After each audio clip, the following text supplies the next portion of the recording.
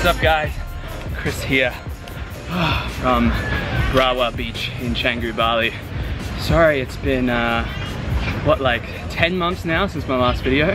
I'm back in Las Palmas de Gran Canaria. Yeah, haven't been focused a lot on fitness in the last 10 months, I guess. Been kind of in and out. I did some more of Alexia Clark in Playa del Carmen, Mexico, but today I'm at Berawa Beach, as I said, in Canggu, Bali. And I thought it'd be a good time to jump back on Nomad Fit because I found a pretty good Nomad Fit workout right here on the beach. There's this little outdoor gym. If you just come out from where Finn's is, turn right, and then walk down the beach a little bit to a place called, I'll put the name on your screen, I can't remember what it's called, but right next to it is this cool outdoor gym just behind me. So they got pull-up bars, they got a few barbells with concrete for plates, just concrete like balls on the end, and they've got a place where you can do dips. Yeah, it's quite versatile.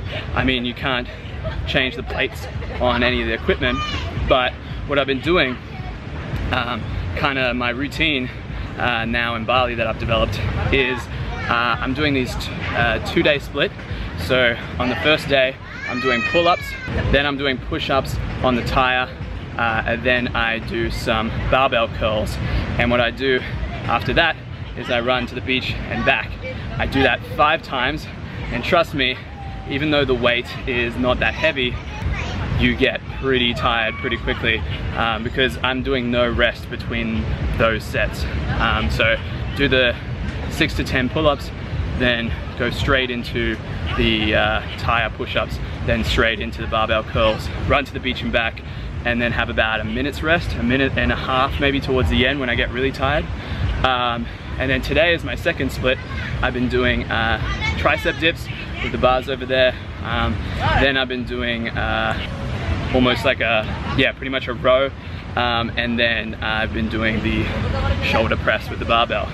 And I mean, the dips are pretty tough for me still, and the pull-ups are pretty tough. The other ones are a bit lighter, but yeah, like I said, it's all about that density. So packing that together, you get a really good workout. So yeah, I just wanted to share this workout with you guys. If you're in the Canggu area, I was gonna call this video free workout in Canggu because I thought this gym was free, but as I was working out here today, I saw a sign that says drop-in rate 20K, which is about $2 Australian, $1.40 US, so definitely affordable, but I thought it was completely free, so I feel a bit of a dick now. I'll have to bring some money next time I come to this beach. But yeah, $1.40 US, pretty cheap, and you can get a monthly for I think 200K, so that's $14 US I think.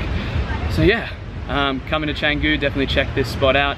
There are a few other gyms I checked out. One was called Victory Fitness. Actually cost the same as this gym, but it was pretty much unusable and crowded. I mean, they had barbells and plates, but not that many plates and not that many barbells. So it felt like everyone was competing over the gear. I tried CrossFit as well at Wanderlust CrossFit, and I did my back within half an hour. And I mean, the price that you can use this gym for a month is the same rate as the drop-in for CrossFit Wanderlust. So if you just want to go to CrossFit Wanderlust for a day, it's going to cost you 14 US, or you can come work out here for about 14 US, so for a month. So it's up to you. There's plenty of fitness options in Canggu. Let me know if you have any questions in the comments below. I've been here just over 6 weeks now, so, or almost 6 weeks. So yeah, got a little bit of experience in the area. Hopefully I can create more of these Nomad Fit videos for you in future. Yeah, thanks for watching. I hope to see you soon, and sorry it's taken me so long to make another video. I'll catch you guys on the next one.